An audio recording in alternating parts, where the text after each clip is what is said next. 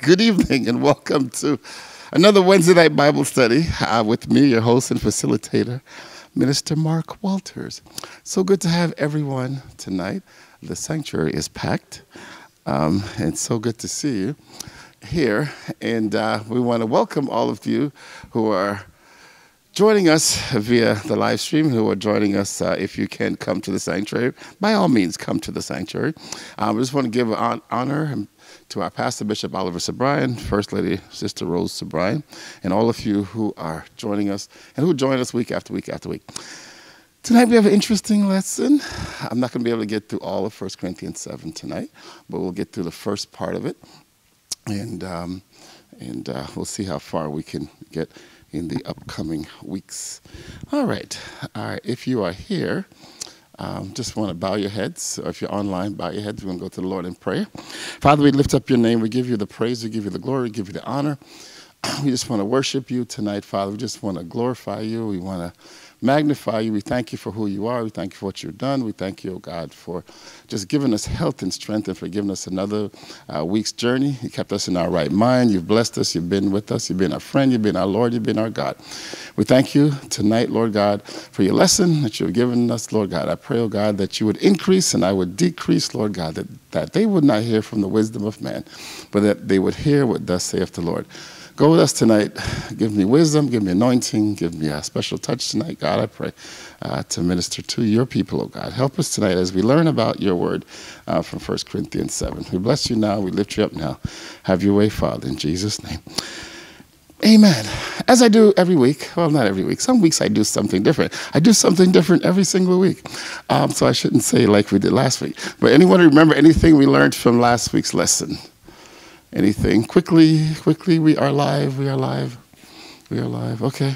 All right. We did not learn anything last week. I'm disappointed, but it won't be the last time I'll be disappointed, and it's not the first time. So let's press on. So Wednesday night Bible study is on the air. We're going to talk about 1 Corinthians 7. This is the theme. This is the subject matter, which is a little bit more mature. So if you have, if young people, if you're watching and you're under the age of 90, you probably shouldn't watch. Actually, no, if you're under the age of maybe 18, 17, you should probably, you're probably going to be smirking the whole time. So you should probably go play your video games right now. And those of you who are squeamish, then you might want to find something else to do. But if not, if you're still here, then by all means, stay and let's go into 1 Corinthians 7. It's a little, stuff. We'll see. Grown people stuff. So we'll see how it all works out tonight. Okay, everybody okay? Everybody okay? Yes? No? Okay, why are you guys so quiet? Don't be so quiet. All right, let's go. All right, so again, the background, 1 Corinthians. 1 Corinthians is written about 56 or 57 AD when Paul was in Ephesus. And it's during the last 3 years when he's in Ephesus. He talks about Christian life and conduct. The occasion for the writing was a letter of inquiry about certain doctrines. So you find that in chapter 7, chapter 8. So we find it in chapter 15 also, because they asked them about the resurrection also, so I got to update my chart. And he answered a report from some brethren on the condition and different problems of the church. So the things that we saw in chapters 5 and 6 were conditions that the brethren had wrote to him about. They weren't questions. He wasn't responding to questions. People had just written him letters and said, "Yo, Brother Paul, this is what's going on in the church," and blah, blah, blah, blah. So Paul, as the apostle to the Gentiles, and as he had preached, him and Apollos had preached out that church, he felt responsible to answer. So, all right, so the answer, this letter in 1 Corinthians answers, I want to break it out a little bit more. This part of the letter in chapter 7 answers the following questions about the unmarried, married, unmarried, circumcision, servitude, and virgins. Okay, so that's what we're going to cover tonight, because it goes into a lot. But I'm going to talk tonight about the unmarried and the married and Unmarried and married. How about that? How about that? What do we have on the screen? Okay, that's what I'm going to talk about. I'm not going to get through the last three because it's a big subject. So over the next couple of weeks, I know we have service all of next week, so we won't be having Bible study next week, but the week after that, we should be having Bible study. We'll finish up. We'll talk about divorce, remarriage, all that kind of stuff, all the stuff that I got a lot of questions about. So I will be covering that. Tonight, we're going to be talking about sexuality in marriage. So if you're under 18, go watch the PG-13 channel or the TV Youth 7 channel. All right, so let's go. All right. Now, concerning the things whereof you wrote unto me. So again, Paul is writing this. Now, concerning the things whereof you wrote unto me, it is good for a man not to what? Touch a woman. All right. Nevertheless, to avoid fornication, let every man have his own wife, and let every woman have her own what? Husband. Okay, let's read that again. Now, concerning the things whereof you wrote unto me. So again, is he saying these are the things, these are in the letter, you wrote me these questions, now I'm getting ready to do what? Getting ready to what? Answer the questions. All right. So he says, concerning the things, so obviously one of the things they asked him was, should a man touch a woman? Can a man, we're going to explain what touching means, okay? Everybody understand? We're going to talk about what touching means. What does touching mean to you? What does touching mean? It's just a unique. I'll quickly. What does touching mean to you, Sister Christine? If he says it's good for a man not to touch a woman. Oh, you're so clean and so tidy. Sister Elizabeth, what does that mean for a man not to touch a woman? Okay, I like you. You're from New York. Yes. All right. That's just like how it is. So that's what he means. So let's go. So nevertheless, to avoid fornication. So what does he say? Here, touch is used in the same sense of having sexual relationships. This was probably a statement made by the Corinthian Christians. We know the Corinthian Christians, which they asked Paul to agree with the statement, but with reservation. Paul agrees with it, but with reservation. That's what the nevertheless means in verse 2. So it talks about here, they were asking him, they were making a statement to him by saying, isn't it good for a man not to have sex with a woman, right? Or in vice versa. So Paul says, yeah, but, and then he goes on. So he's going to go into all the nitty gritty. So why would the Corinthian Christians suggest complete celibacy, which is what they meant by a man not to touch a woman? All right, what do you think the Corinthian church meant when they wanted a man to have celibacy? He's talking about even those that were married. Well, he was saying the Corinthian church was asking him, after we talked about the things in chapter 6, when he was discussing all the issues with fornication, all those things that was going on in chapter 6, and sexual sex and all those things in the church. So then the Corinthian church was wondering if it was not better to be celibate, even in marriage. So that's what Paul is answering here. So let's go on to what he says. This is what the Corinthian church, the stuff in green. They probably figured that if sexual immorality was such a danger, then one could be more pure by abstaining from sex altogether, even in marriage. So what they believe, what the Corinthian church was believing was that, hey, you are more pure if you are celibate than if you are having intimacy in marriage. So this is what Professor Hodge says. The idea that marriage was a less holy state than celibacy naturally led to the conclusion that married persons ought to separate. And it soon came to be regarded as an evidence of eminent spirituality when such a separation was final. So what they believed was that in order for me to be closer to God, I have to practice celibacy, and even to the point where I have to get rid of my wife, because that's how much devotion I want to have to God. That's what Paul is dealing with in there. Okay, everybody okay so far? You understand? You with me? Okay, because this is a little bit of a journey tonight. So Paul's advice is not every man or woman is required to be married. So not every man or woman is required to be married, but those who choose to be are permitted by Christianity. So Christianity does not make any kind of, blockages or barriers to marriage.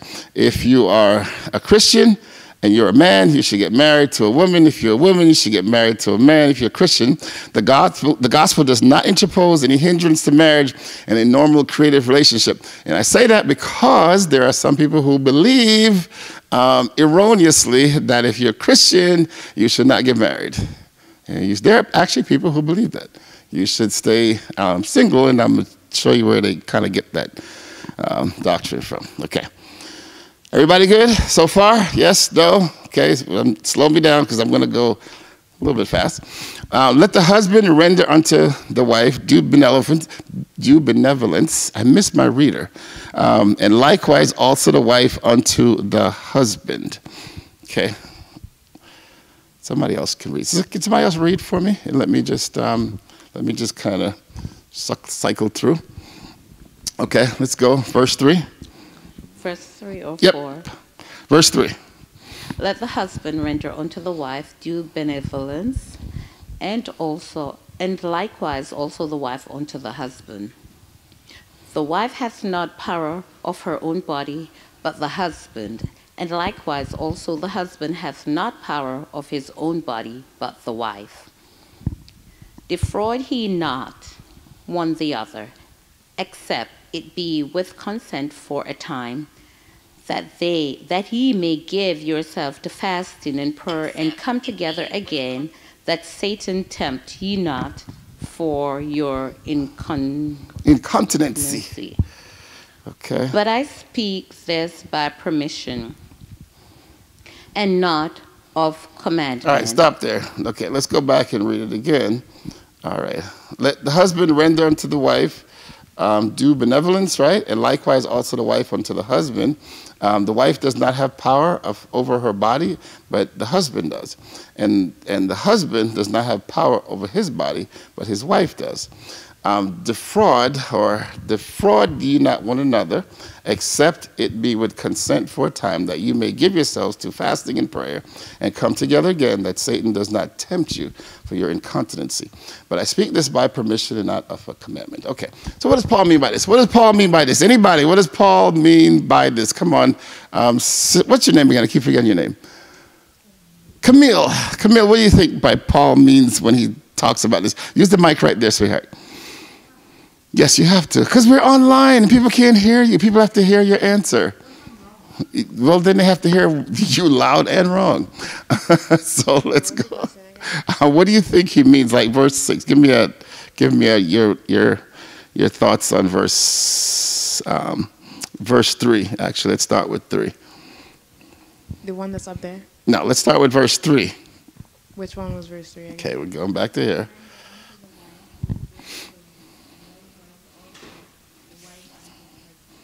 I have no idea what that part means, but I know what the part after it means. Okay, thank you. That's good. Let me hear Unique. Thank you, Camille. It means to be kind and you know, kind of just like when he talks about in the Bible about let's see how I want to say this. Like if someone's hungry, feed them. If yes. they're thirsty, you know, give them drink. So if your husband's thirsty, give him water. In that kind of sense, yes. I don't want to say. Don't get me to say that on the air. All right, I understand. Let me hear Brother Gopi and Sister Christine. Brother Gopi, let me hear you.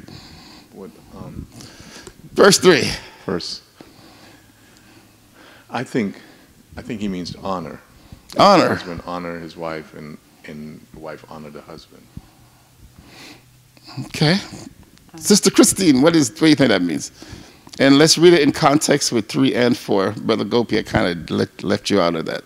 You should have read 4 too, because 3 goes with 4. The husband should give to his wife her conjugal right. I like this group. They have so many different names. And likewise, the wife to her husband. Okay. For the wife does not have exclusive or authority over her body. Once you're married, you're now one. So you're no longer 100% yours. Your body does not belong to you 100%. Okay. What percentage? What percentage? Is it 10%, 15%? I don't know the percentage. What percentage? You said it's not 100%. Well, you don't have your way anymore. Okay. You know, but with compromising, you satisfy your husband, likewise a husband, the wife. All right. Let me see. Thank you, guys. Thank you, guys. Very good. Very good. So Carol Williams, Dorcas says, good evening. Carol says, good evening. Wayne B. says it means they both need to serve each other so they won't have to look outside of the marriage. Brother Wayne, I missed you here. Sister Carol says husband and wife must love one another with a genuine love. And then that's it. And Shelley J. says fulfill the sexual needs of each other. All right, Sister Shelley J. All right, so let's go on here. All right, so let's go. All right, so let the husband render to his wife the affection, benevolence. So King James says benevolence, NIV says affection. I think it's more, we would more understand the word affection. You would understand affection, right, Sister Camille? I know what benevolence means. I just didn't understand benevolence. In that context, yeah. So he said, let the husband render to his wife the affection due her.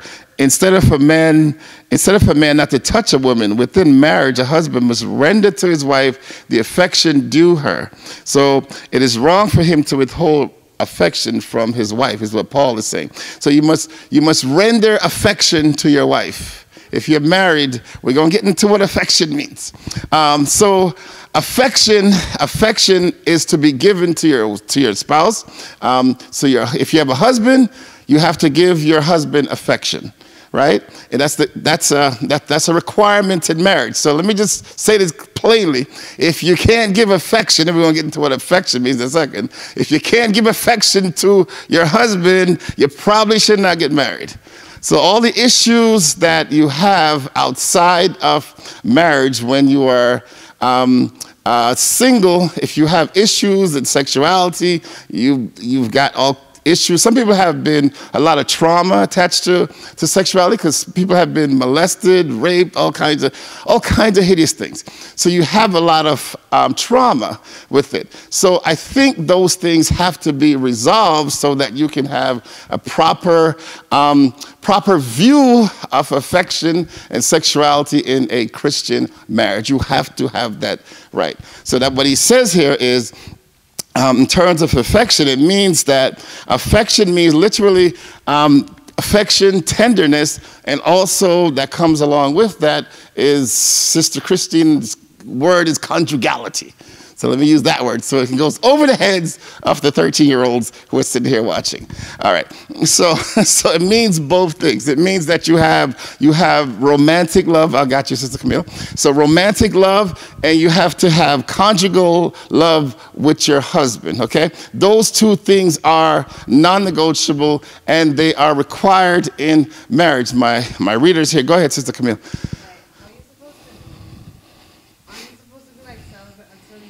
Yes. Oh, you would know. You would know. You would know. You have to know yourself. One of the key things about getting married is that you first have to know yourself. Before you get married, you have to spend a lot of time understanding your own self. And it's all these areas in your life you have to understand. No one knows you better than you. That's right. You will be married for 20 years, 30 years, 40 years, and no one will know you better than you know yourself. So even when you are single, by yourself, whatever, that's the time to really take to get to know yourself and know these areas because you know what you've gone through. And you know your views on sexuality, you know your views on men, you know your views on women, you know all these things because you formulated them inside of your own head based on your experiences. All right, so when you get married, you should have resolved all those issues because these are some of the requirements which you have when you are a wife. So we'll do that. So the husband, first of all, let's go with the husband. So the husband has to give his wife what? affection. So if your wife desires affection, guess what you have to do? You have to give her, Sister Christine is smiling. You have to give her affection.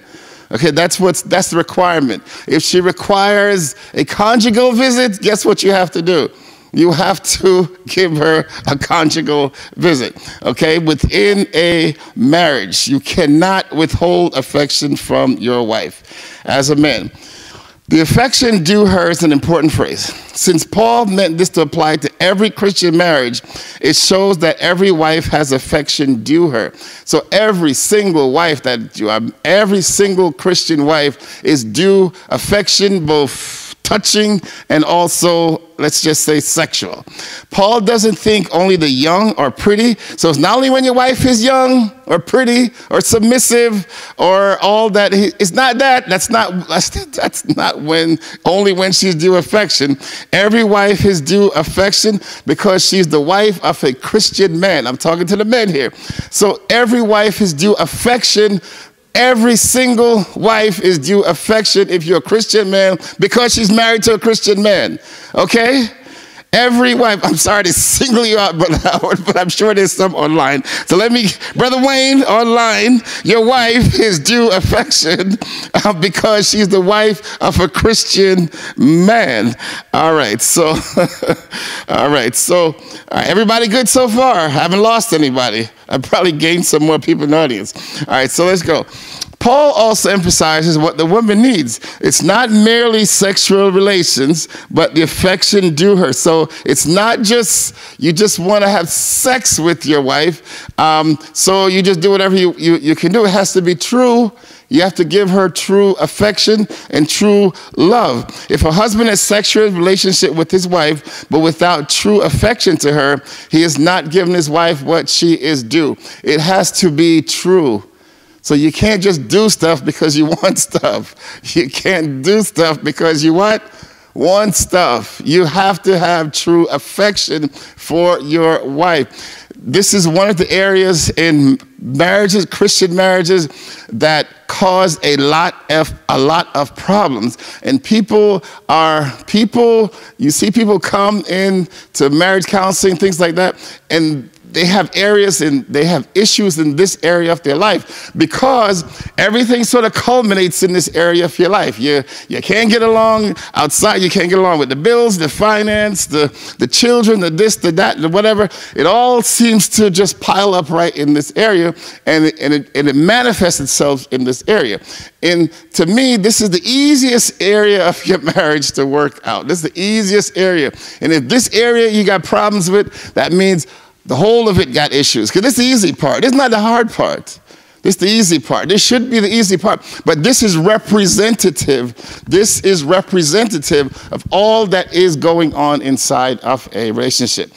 If you cannot have affection, there's other things going on that you need to work out. But you have to get to the point where there is true affection one for another. Okay? Amen? All right. This is a little tougher discussion.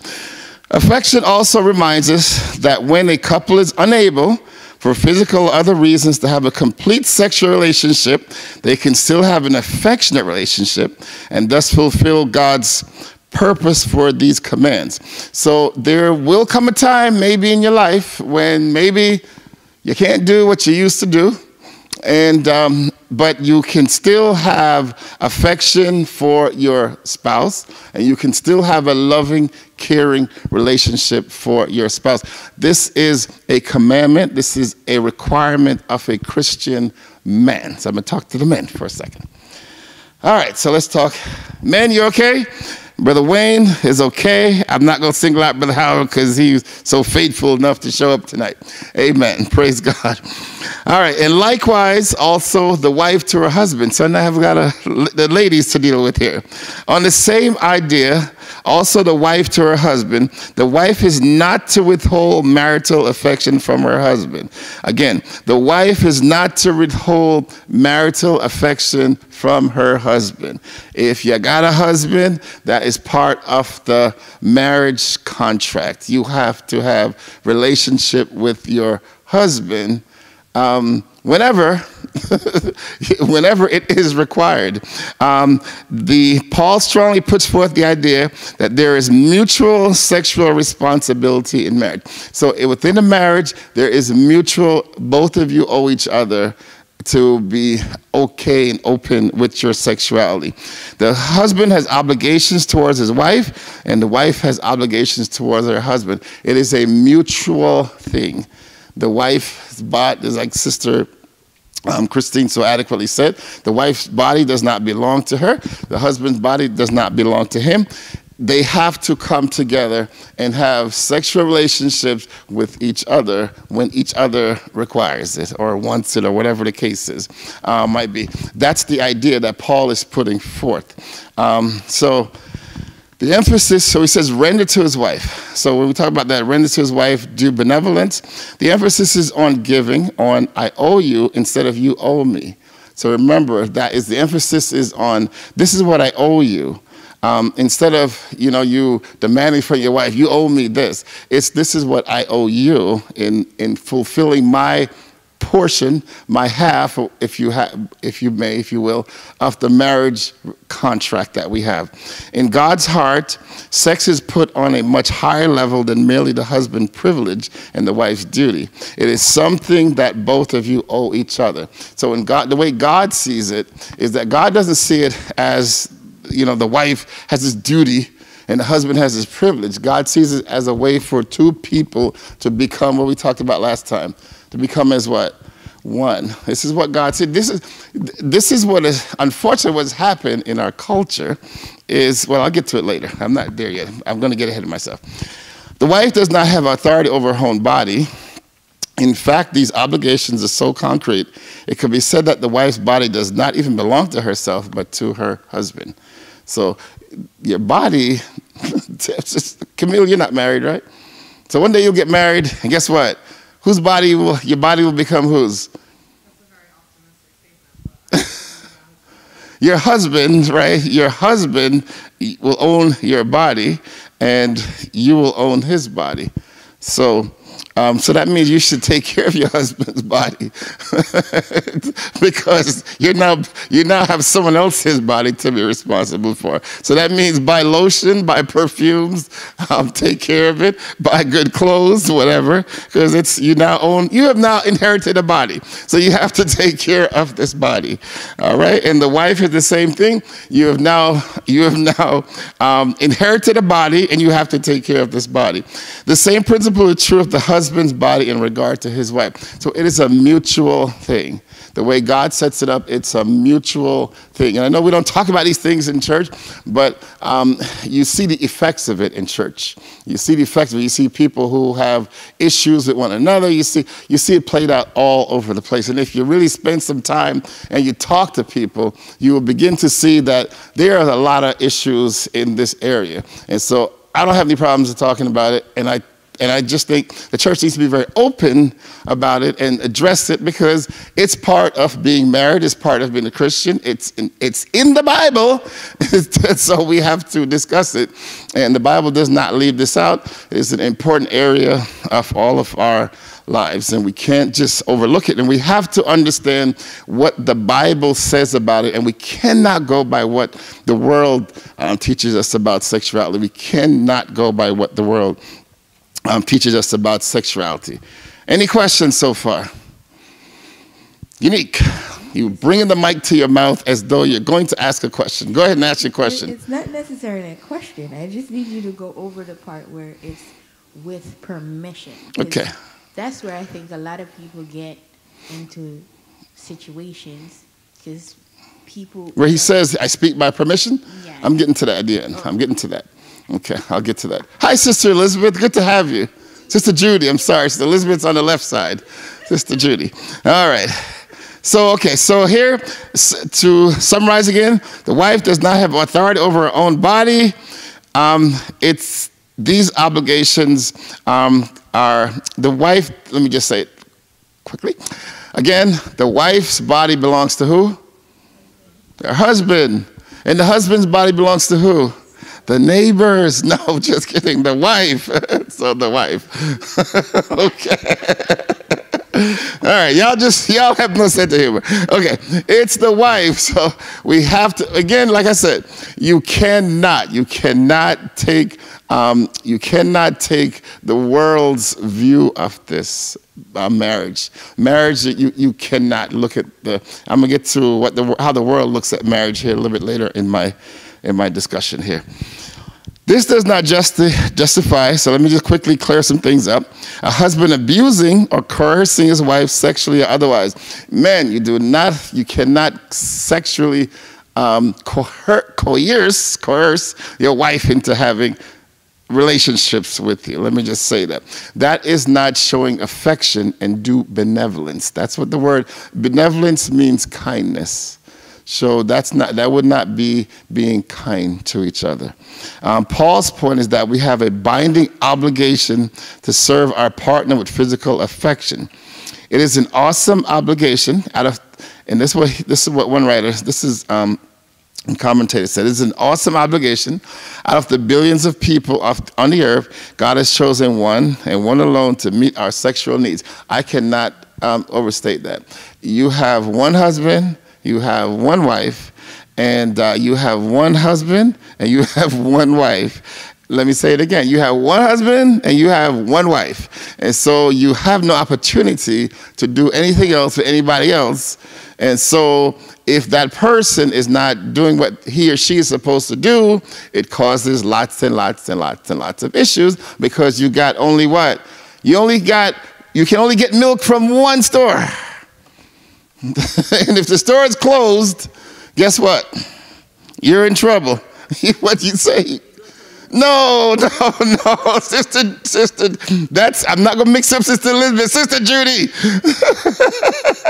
Sister Judy says, oh, yeah. Oh, God. Sister Heather says, Sister Shelley says, amen. Sister Heather says, if the woman is tired, that would be a no. Sister Shelley says, amen. Pedicures and manicures. That's what I said. Somebody else owns. Brother Wayne, give you a thumbs up. The church has a responsibility to speak about these things, what Sister Shelley said. Sister Heather says, my body belongs to me and his body belongs to him. I don't understand. Okay, Sister Heather needs some talking. All right, so all right, everybody okay so far? Okay, so we got to understand this is what God desires for people in marriage, and this is how God's view, Sister Judy, of marriage is. All right, there is to be what? No one else. No one else. And I love this class. All right, so Paul goes on, do not deprive one another. This is the word I'm using. He says do not defraud. Defraud and deprive is the word that is used there. So Paul rejects the idea that husband and wife could be more holy by sexual abstinence. He says don't deprive one another. In fact, harm can come when you deprive one another as you open the door to the devil. So that he says don't deprive one another so that you don't open the door to the devil to allow the devil to tempt you. The word for deprive is the same as defraud in 1 Corinthians 6 verse 8. So when we deny physical affection and sexual intimacy to our spouse, we are cheating them. So let me say it again. When you deny physical affection and sexual intimacy to your spouse, you're doing what? You're doing what? You're cheating them. You're cheating them. So he says don't cheat one another. In other words, don't cheat one another. He didn't say don't cheat on one another because you already know you can't cheat on one another. But he says don't cheat each other. So don't cheat each other. Paul, again, he rejects the idea that husband and wife could be more holy by sexual abstinence. There are some people who are married that believe that you should be abstinent. You should not, and we'll get to it, and we'll get to it on the next chart. Do not deprive. Sexual deprivation marriage has not only to do with frequency, but also with romance. This is why Paul tells husband to render to his wife the affection due her.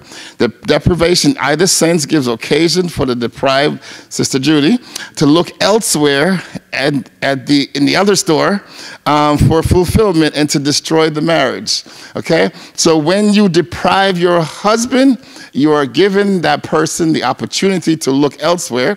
He's not saying that he should. When you deprive your wife, you're giving that lady the opportunity to look elsewhere. I like the way Sister Judy put it. You look in another fridge to get milk.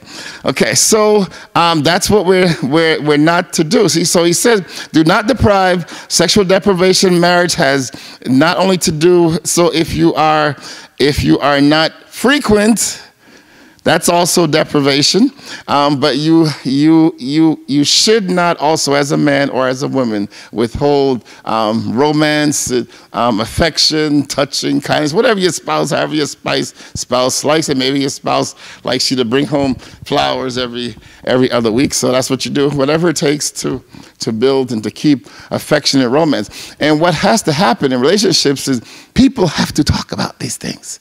But what happens a lot of times, we don't talk about it. We just build up anger and resentment because we have what I always say, like whenever I counsel people, one of the worst things in marriage is to have uncommunicated expectations. So you expect something from someone, but you never told the person. And so you expect, and a lot of our uncommunicated expectations comes from how we're raised. So you come into a marriage with an expectation, like for instance, simple example, like for instance, in most families, you might expect the man to cut the grass in the springtime. When does grass grow? Springtime? So you might expect the man to cut the grass in the springtime, but that's not how he grew up. He just grew up sitting inside and maybe somebody came to cut the grass. And so now the wife, she never told him that's her expectation, but so now springtime comes, the grass is, a foot high, and the grass not cut, and then she's acting a certain way. She's upset. She's whatever, getting acting a certain way. Not telling him why, because, we do a lot of the silent treatment stuff. And we're not saying anything, but we're upset because we had what? We had an uncommunicated expectation. When you are married, you have to understand, and this is not a marriage class, but let me just give a little quick tidbit here.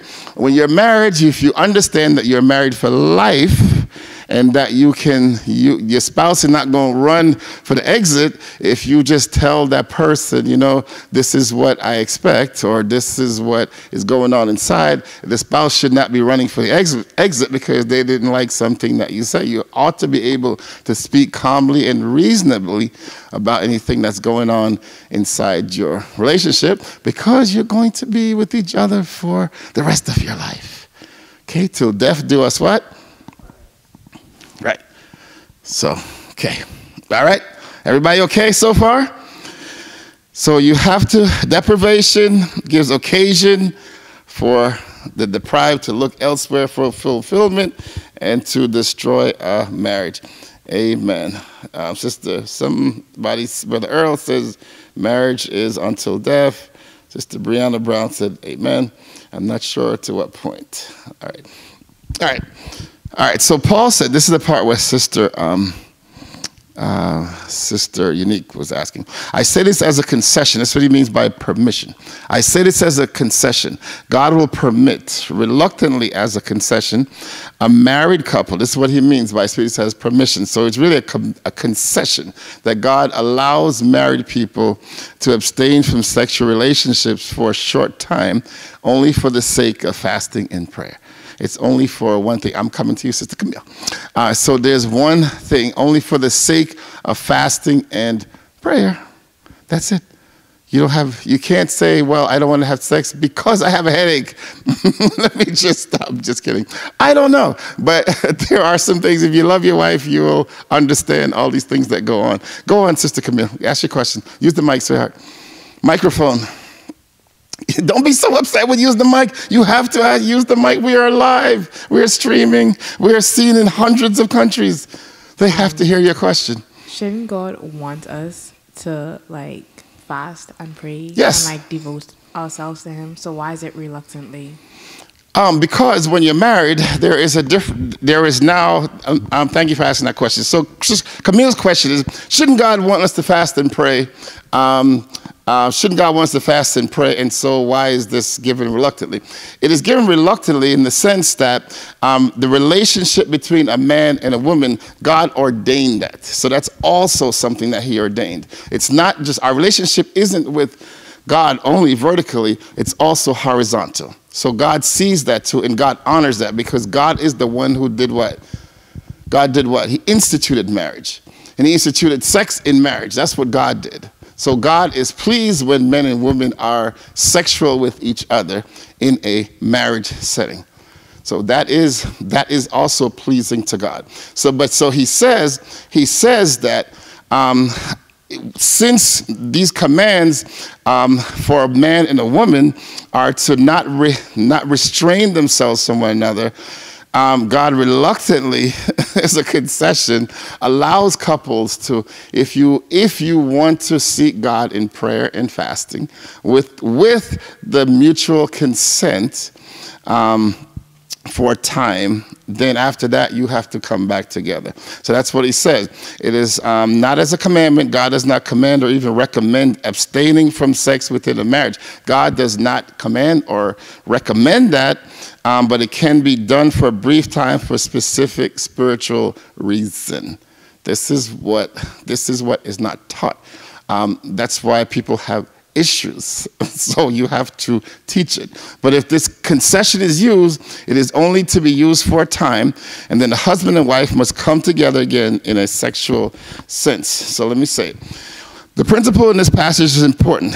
God makes it clear that there's nothing wrong and everything right about sex and marriage. And I'm spending a lot of time on this, but I spend time on this because I've gotten questions about this. And I'm just like Paul, I'm answering the questions, and I think it's important.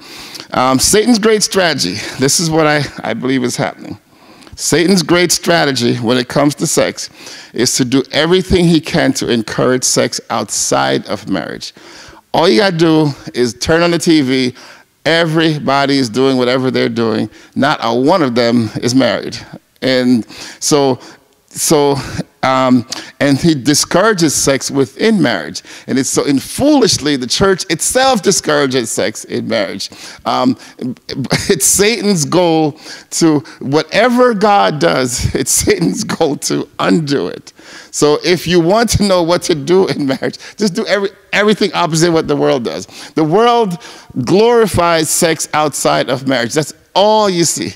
And if you ever see couples on TV that are married, their lives are so boring and they have no sexual energy. There's no excitement. It seems like the only people that have fun are the ones that are cheating on their spouses and the ones that are running around from this person to that person and sleeping in this house, that whatever. That is not what God intended. That is not what God intended. So if that's what the devil's strategy, if that's what the devil is showing you, you know it's wrong. And you know that God must want the opposite. It's Satan's great strategy. I'm going to read it again.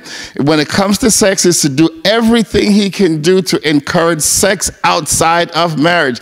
Everything that you see and read and literature and everything in movies and shows and books and all of it is beautiful when it's outside of marriage. As soon as they get married, you either hear nothing about it, or it's boring, or it's this. And the only time it's exciting is when, like my good friend said, they go look into another refrigerator. That's the only time it's exciting. And so, but that's what the world wants you to believe. But God designed it, God ordained it, and I like this is a Camille's question, but it is God who ordained it, God who designed it, and it is important in a Christian marriage for it to be enjoyable, to be fun, to be passionate, and for it to continue.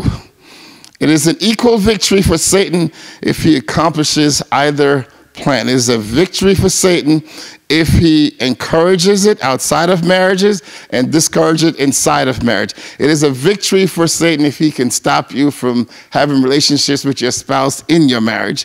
And it's a victory for him if he can encourage you to have relationships outside of marriage. Anybody want to comment?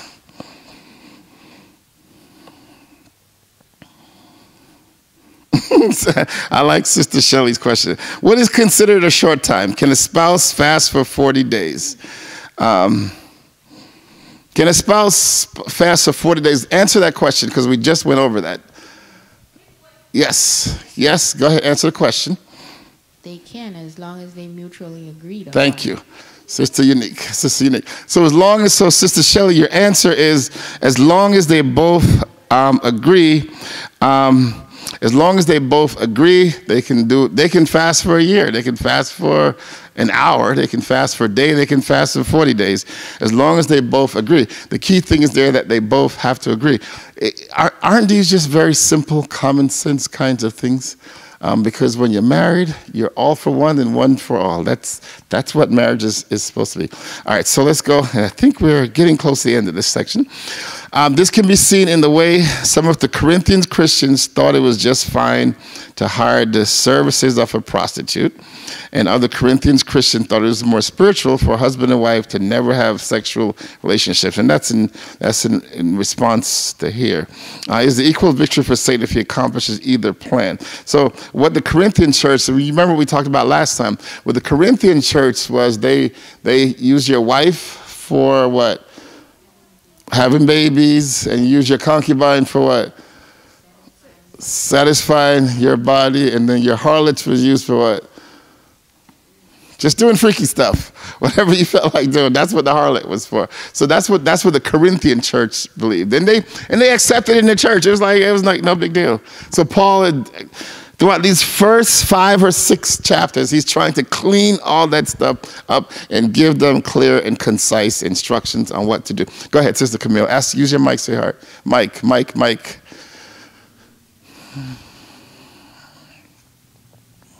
So you probably covered this at some point in time, but like, let's just say I was in Bible study.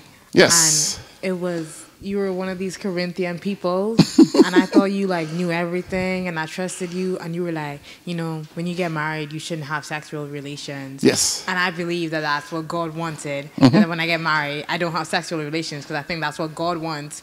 Is he going to be mad about it? Is he going to what? Is he going to be mad about it? Well, your husband might be mad about it. All right, so that's a very good question. That's an innocent question. That's a good question, and that's why it's so important to understand. Number one, to read the Bible for yourself and understand the Bible. And understand. Now, number one, you have to understand the Bible. 2, I believe that in everything, if you diligently seek God and ask God for an answer, God will give you the answer. God will put people in your life that will give you the answer to your questions. And thirdly, if you have those issues, let's say you believe that, and then you got married, right? And then you see you're having all these problems in your marriage or whatever, because that would cause problems in your marriage.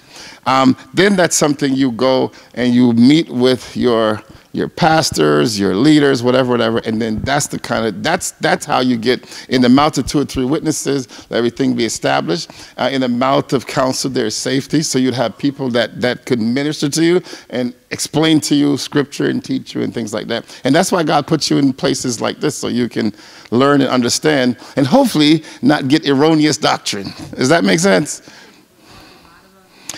God can't judge you for something that you didn't know about, right? So if you're completing the time of your ignorance, God winked. In other words, God did not even look at what's going on. So you're ignorant, and so God, you can only walk in the amount of light that's revealed to you, right? You can only walk in the light that's given to you. Your path can only be as illuminated as the light that's given to you. So God can't judge you for that. Okay? Answer your question? Okay. You have another question? Okay. You want to ask what? Yeah, of course, I'm sure. I'm 100% sure. I like Camille. All right. All right, anybody else? Questions, thoughts? Anybody else? Anybody else?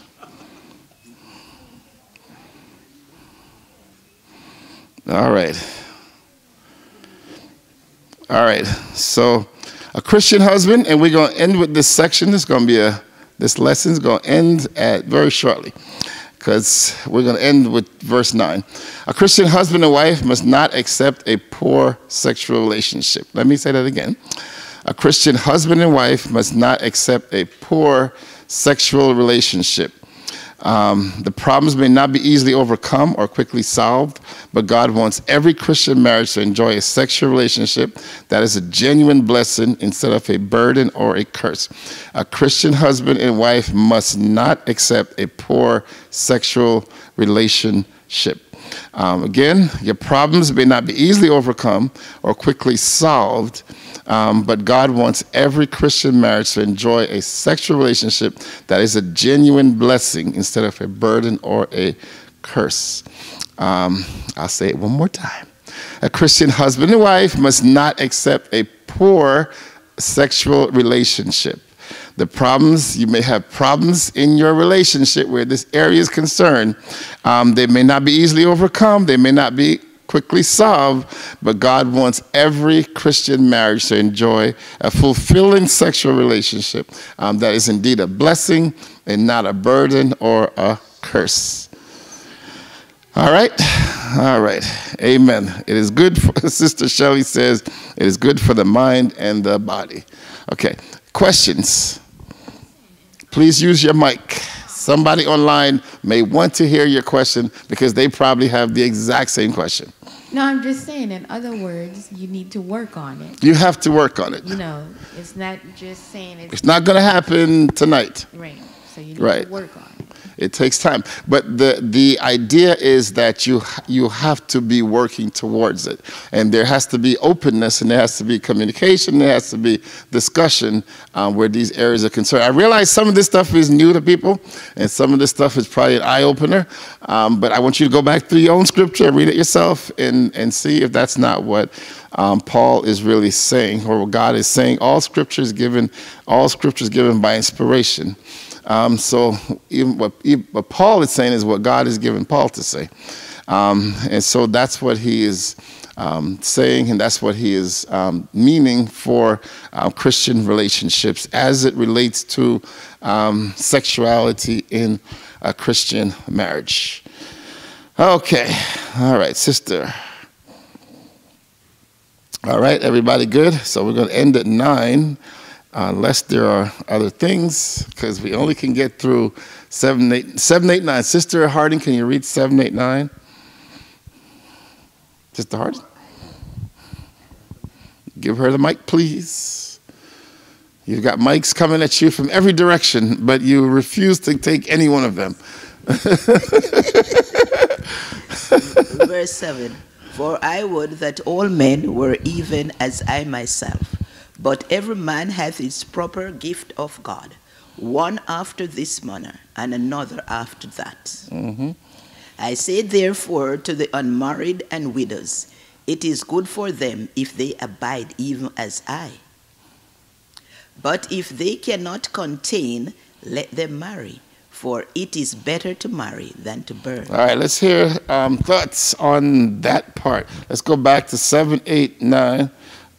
For I would that all men were even. Let's hear the only man in the audience besides myself, Brother Howard. Let me hear your thoughts on verse 7, 8, 9. Was Paul married at any time? Paul was not married. Never. Okay. Because he has a lot of insight. Yes, he does. Because he's that's not married. So he must be inspired by God. It's not that when you're hearing from God, God is the one that's inspiring him to write and to speak. So he's speaking as God has given him utterance. So it's not necessarily just his own personal viewpoints. This is what God has given in all Scripture is given by inspiration of God, and is profitable for doctrine, for reproof, that the man of God might be fully equipped. Let's go. But that was my point. That's your point. That's not answering my question. No, my question is on verse 7, 8, 9.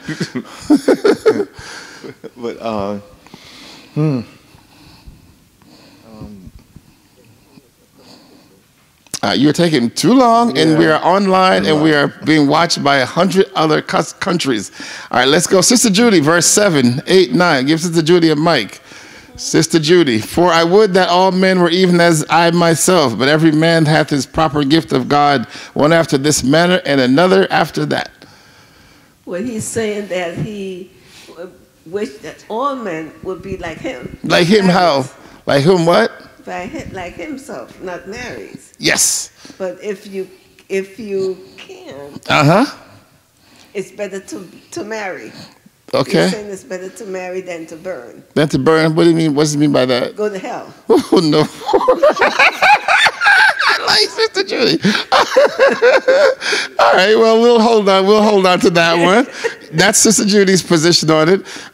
Sister Unique, what do you think he's meaning by that? I love it. I'm coming back to you, Brother Howard. You did not get off the hook. Yeah. He just think that men should, abstain from being married, but if desire overcomes someone, then it's better to be married, so that you're not having, what would I say, like lustful situations. Okay, so you think that he's saying that it is. I want you, Sister, you and Sister Judy agree with this part, that I want everybody to be basically single and celibate, but in order for you to, if you feel like you're having a lot of strong... If you're going to sin against God, basically, if you're gonna commit a sin during this, it's better to just get married so that you're not caught up in your sinful nature. Okay, all right, I like that. Brother Howard, would you what's the word I'm looking for? I'm looking for a word. Would you check that? Would you agree with that? Would you there's a word I'm looking for. It's an SAT word, but it doesn't come to me.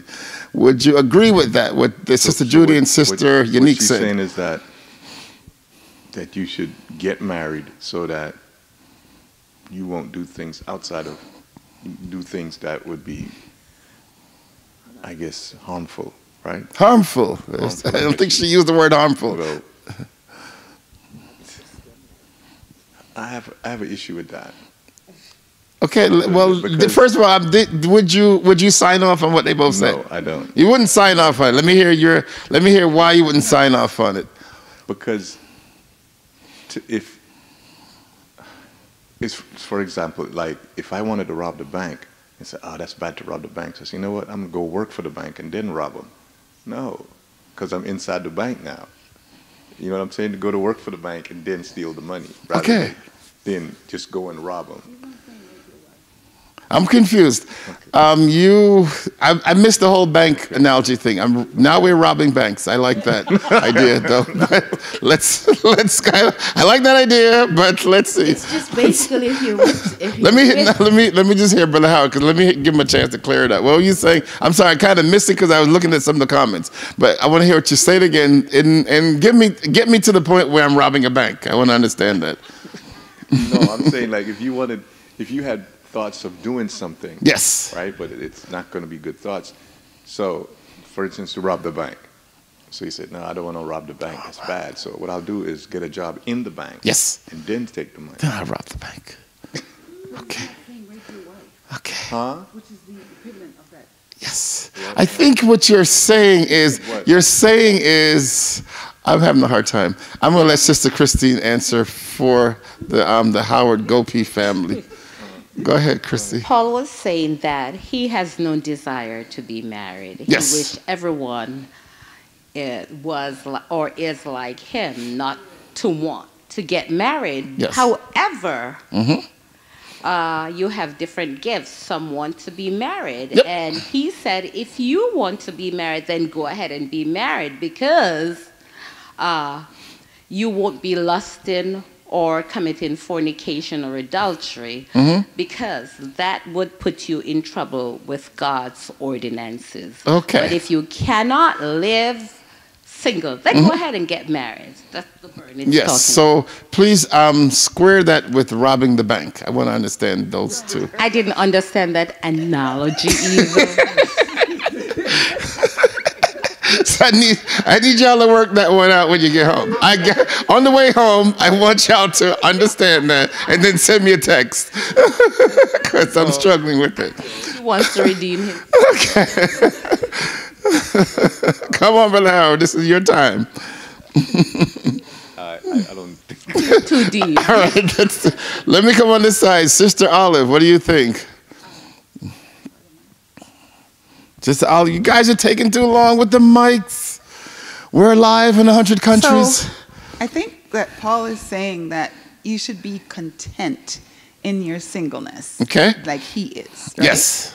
But similar to what Sister Christine just said, that if you are not able to be content in being single and you find yourself with desires for the other person, then you should go ahead and get married, because singleness is, or abstinence is a gift, like Christine said, and being married is a gift. Is it singleness a gift, or is singleness just a state that you are in as you are transitioning through life? Being single is probably the gift. Okay, is it singleness or is it celibacy that Paul is talking about? Let's not confuse the two. I think it's celibacy. Celibacy, okay. Yes. So, because you can be single and doing other things. Right. We get that. Right. So is it celibacy that he's talking about when he says here in 7, for I would that all men were even as myself, but every man hath his proper gift of God. Is that celibacy gift or is that single gift? Because single and celibacy, the celibacy gift, are separate entities. Celibacy. Okay. One after this manner and another. So you would think that celibacy is a gift. Yes. So if you can be celibate,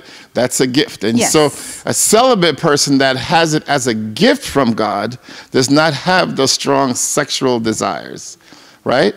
Because, am I right, am I wrong?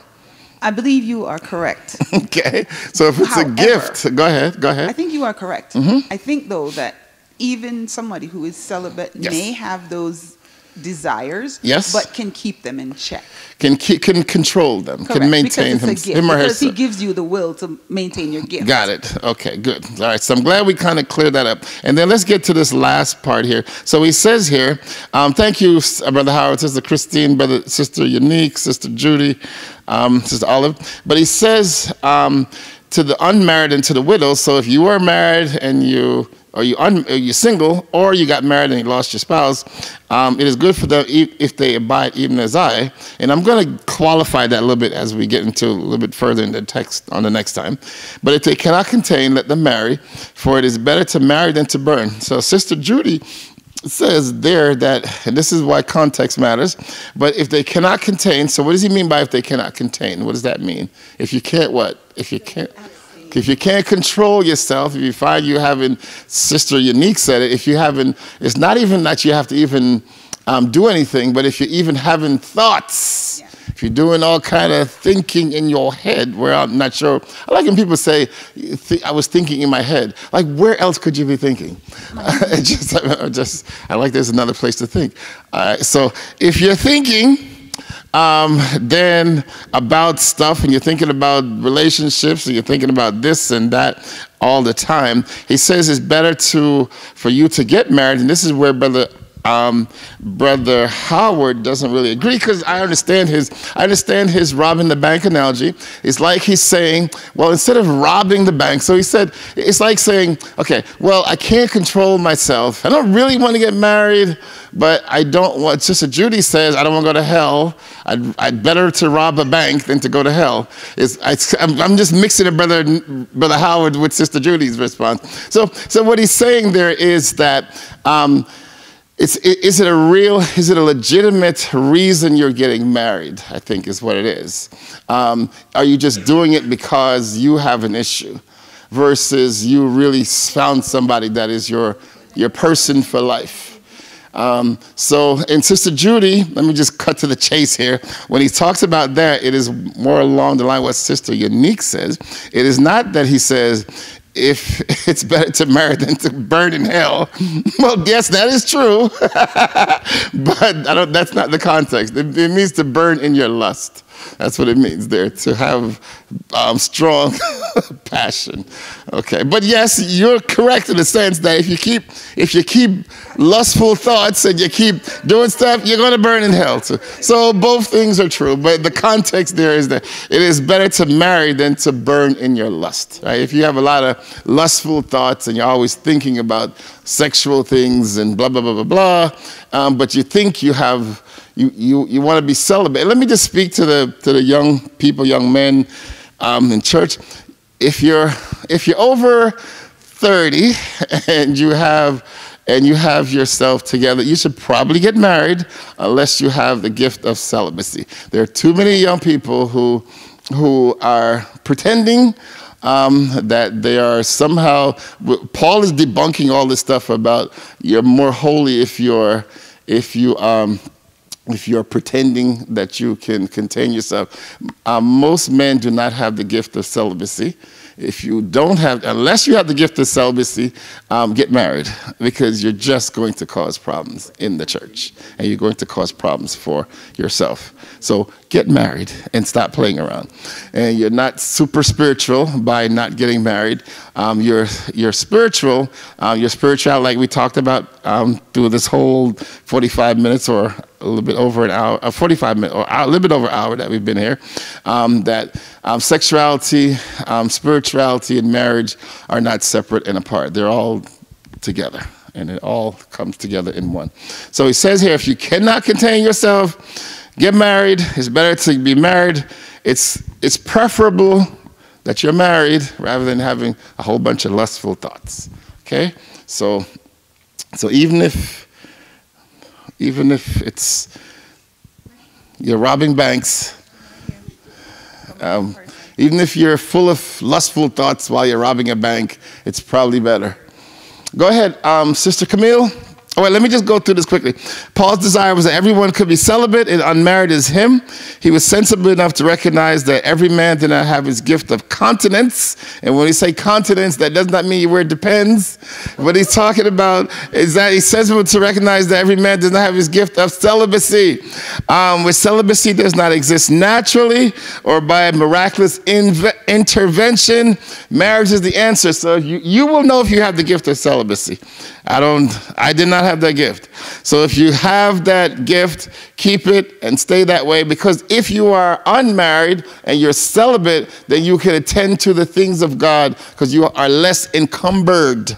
When you are married, you have to take care of your wife. If you're a man, when you are married, you have to take care of your spouse, Sister Camille. Okay, so let me finish up the last thing. And it's best to have the gift of continence or celibacy, but for those who cannot accomplish self-control, it's better to marry than to burn in unfulfilled desire. Nothing worse than unfulfilled desire. It is better to be married, better you be married, and when you get married, Sister Camille, you better have somebody with some good teaching, that they're not teaching you that you should be celibate in marriage. Because that is separate and apart from what God has intended. You can go back to Genesis chapter 2 and start there, and you'll find the answer right there. Go ahead, honey. Question. Okay, I have Thought. 2 questions. Two questions. Because of what you just said. I thought God wanted us to get married. Yes, he does. So then why did you say, like, if you have the gift of celibacy and you're okay with being celibate, then that's how you should stay? I love the way you think. It's very programmatic. I love it. It's like you're a program. I love it. All right. So what it means is that there are some people, right, who their purpose, that God deals with purpose. So there are some people whose purpose it is to just do a certain thing for God, and God sets those people apart. But for the general will is for the command that was given in Genesis 2. God gives Eve to Adam, the two of them. He said, be fruitful, multiply, and repopulate the earth. That was the command. And then he goes into, for this cause shall a man leave mother and father, shall cleave unto his wife, and the two shall become one flesh.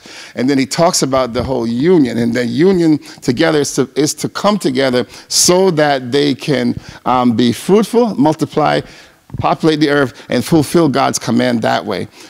You can also fulfill, God also has a purpose in other people's lives, in people's lives also to do a certain task. Marriage requires, now if I'm married to somebody, that my job now is to take care of my spouse. So we're going to get to it we get further on in the text. It's to take care of my spouse. I have to take care of her, so then I'm encumbered with that. When a person is single and celibate, they can focus on the things of God and fulfill this purpose that way. And there's also seasons in life too. There's seasons of celibacy when you're a single person coming up in the kingdom. That's a whole season of your life that you can just fulfill God's purpose. And what Paul is saying, I was given this tremendous gift, just like all the gifts that God gives you. This gift that God gave him was to allow him now to just minister under the anointing to all these churches, help write books after books after books. He could not have possibly done all this if he was married. Couldn't. So God gave him that gift for that purpose, for that time. So he says it's preferable, and I understand that this is a great gift that God gave me. I have now been separated from all these women. I don't have that desire for that. But what I am now doing is I have devoted all my time to serving God and to pushing forward his kingdom here on the earth. That both things are allowed in God's kingdom. Understand? Yes, no, babe. Okay, thank you. That was the first question. I said that was the first question. The second question is like, how is getting married supposed to magically rid you of lustful thoughts? Wouldn't you just have lustful thoughts that you had before, but now you would just be acting on them, but they would still be there? Okay, so that's a good thing. So above all else, thine own self be true is always my thing. So yes, I agree. But part of maybe if the issue is you are having lustful thoughts to a woman that you are in love with, but you feel like, okay, I gotta be celibate, then maybe it's better to marry her. And then you can do whatever you need to do and enjoy each other instead of lusting after other people. And also, when you are sexually fulfilled, then you don't necessarily have a whole lot of sexual thoughts or lustful thoughts. And hopefully your spouse can sexually fulfill you so that you don't have a lot of lustful thoughts. And also, those things are also things that you have to pray about too and get God to intervene if those things are still in your life and are still troubling you. So those are issues and areas that we still need prayer and we still need deliverance. And I agree with you, even in marriage, you have people who have lustful thoughts, even in marriage. But that's sinful. And that's what God is trying to get us to do now, is to focus and channel our energies on each other so that my sexual desires to my wife, okay, and her sexual desires are towards me and not to other people. But again, we're in flesh. We have this treasure. 2 Corinthians, my favorite chapter. 2 Corinthians 4. We have this treasure in earthen vessels. So we have an earthen body with all kinds of drama going on inside of it and all kind of stuff going on outside of it. So we're pulled in all kind of direction. But our mind has to be, we have to come back to God and we have to really want to serve God. And that's where it all begins. Is what do you want to do? Do you really want to serve God? And when you start to say, I really want to serve God, then you find ways to channel your mind and make your mind do the right things. And we could spend a lot of time on that. That's a very good question. And I haven't finished it yet, the answer to it. But it's in Ephesians, Philippians 4, Philippians 3, Ephesians 4. Those are good places to look to those answers. Let me also read. I'm really sorry. Just one more question about what really? Really? Well, what about if the woman doesn't want to get married and like you get married to somebody else and you still like that person? Say it again. Say it again. Like you said, if you have lustful thoughts for a woman, right? If you're a woman, Let's pretend I'm a man. Women don't have lustful thoughts. Let's pretend I'm a man, right? Yes, go ahead. I have lustful thoughts for a woman. Yes. Because I like this woman. Yes. But I can't be with this woman. Mm-hmm. You said it's better if I just marry her. If you can, if she wants to marry you. What happens if she doesn't want to get married to me and I marry somebody else, but I still like her? Wouldn't I just have lustful thoughts for that woman? You don't have to, because you don't have to continue having the same thoughts all the time. You can think about something else. There are probably And some of you men online, I'm not going to ask the men in here because there's only one, but I'm not going to put anybody on the spot. But you, over the course of your life, you have liked lots of different people. But there comes a time in life when you choose one person for whatever the reason is. The feelings maybe you have for the other people probably are still there, but you now have one person in your life that you can focus your energies on and focus your time, your talents, and all your sexual desires and all your lustful thoughts and all those things. And over time, all those things, they sort of dissipate with time anyway. So you may feel like that initially, but you continue over time and you keep focusing on your spouse and your husband, your wife, those things, they kind of go away. Everybody has been in some relationship somewhere that you can still remember something. That's why the Jamaican people say, too dry stick, easy to catch fire. Old fire what? Old firewood, easy to catch. I bet your Sister Hardy knows that one. That's what they mean by that. Okay, well, and then the thing is, Sister Camille, in a practical sense, I love her. I love her question. I love her honestly. Is that you keep yourself from certain situations. Like if you know you have, let's say me and Sister Unique had a thing, right? Then if I'm married to my wife, then me and Sister Unique, guess what? We're not going to the movies together anymore, right? Because what was that?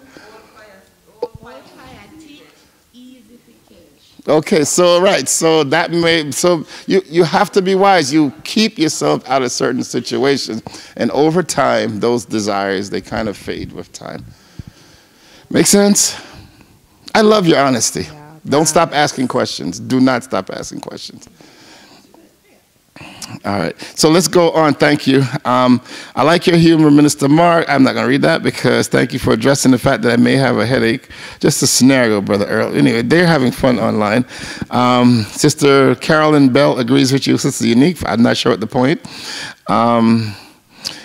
Sister Carol, it was answering that question. It is better to stay single, but if you have strong sexual desires, then really what it speaks to is find somebody. And when especially if you're a young man, and you are of the age and you got yourself together, if you still live in the basement with your mama, you're probably not ready to get married yet. But if you are of age, you got yourself together, get married. Get married and stop faking it. All right, so Paul's gift is to stay single. His desire is that everyone would be like him, but we're each gifted differently. That's Sister Shelley J. Don't burn with passion. If you can't quench your itch and passion, get married. That's Paul's gift and not mine, somebody said. Sister Shelley. All right, and then Brother Earl, God made one command with Adam and Eve. Okay, not sure what he says there. Okay, yes, Brother Mark. Both are equally bad. Do not get married for the wrong reason. You'll not be able to undo it. If God has not given you that person, it won't work. Amen. We should talk about that. Does God give you a person, or do you pick the person? You think God gives you a person? Okay. So when you are single, you have more time.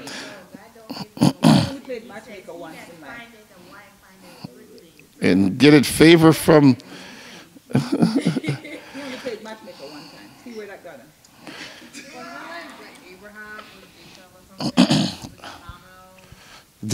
him. But what do you do with the camels? That's weird.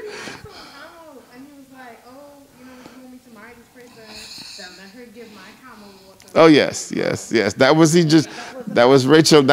He was just looking for a sign, right? So okay, that's okay. So those are all different examples, and so those are not always. That's not always prescriptive. Those are examples. Those are descriptive things. So you don't build a doctrine off of one descriptive thing. So that's not a prescription. That's a description. So go ahead. I am reading, and I don't have Facebook because I don't actually get on Facebook. But I don't have time. We're going to close out now. It is 8:54, and I didn't even know people were on Facebook, to be honest. I have never actually logged on to Facebook. Yeah. Okay, all right. So I think I see Brother Michael says, old fire stick, easy for catch. Okay. Kamisha Clark, love the questions, Sister Nikisha. I don't know what that means. I think that's Sister Nikisha asking on Sister Kamisha Clark's accounts. Brother Lennon, I don't see his. Doctor. Huh? I don't see that. Hyattsville Corridor Community. All right. Sex is one area of marriage. There are other things such as companionship, communication. Correct. But Sister Lennon, we were only talking about sex tonight. So let's skip for that. So we can, anytime you want to come and talk about communication, you're free to. I agree. It's more than that. But yes, but you can't talk about all things at all times. So tonight we focused on one area, and I agree with Sister Lennon that there are other areas of marriage which we should also address at some time in and we have a couples ministry here. We should probably do that in there. All right, so my time here is ended, and I have enjoyed my time here with you all. Are there any other questions? Questions? We got 3-4 minutes. I'm going to ask someone to come out and close this in prayer, or anybody who feels led tonight, you want to come out and just close this in prayer and do the benediction. Anybody tonight? I'm keeping it open. If not, I'm going to pick someone. 1, 2. Sister Judy, come. Sister Judy, no, you don't want to. You want to come? Just close this out. And close this out in prayer. All right, Sister Unique, come on, sweetheart. Sister Unique's going to come close this in prayer and do the benediction. I want to first of all thank everybody for coming out and participating. All those online, you made it fun, you made it interesting. Go back and look at the broadcast if you can. Thank Sister Pauline for coming out, opening up everything. My sons for getting everything set up and getting the live stream. Thank you, my readers, my people in the church. Outside, all you guys, Sister Camille, great questions. All those people online, everybody here, good answers and questions. All of you that are here, thank you so much for making this broadcast what it is. This time, please welcome Sister Unique. All right.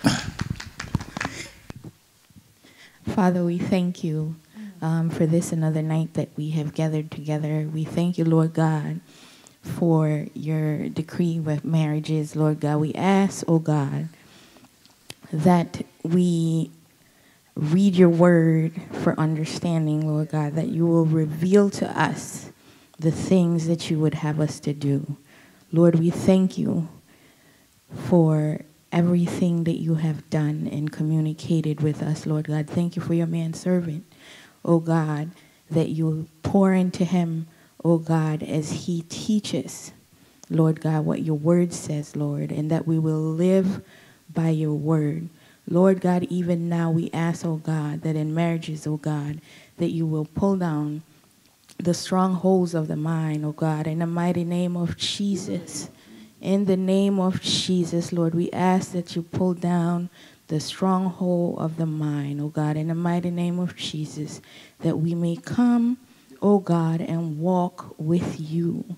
Lord God, that you will lead us in the right path and keep us on the straight and narrow, oh God. We thank you, oh God, for your grace, your mercy, and your ever-loving kindness. Lord God, as we leave this place, oh God, but never from your presence, be with us, oh God. Bring us home safely, oh God, on the highways and the byways, oh God. In the mighty name of Jesus, we thank you. In Jesus' name, amen.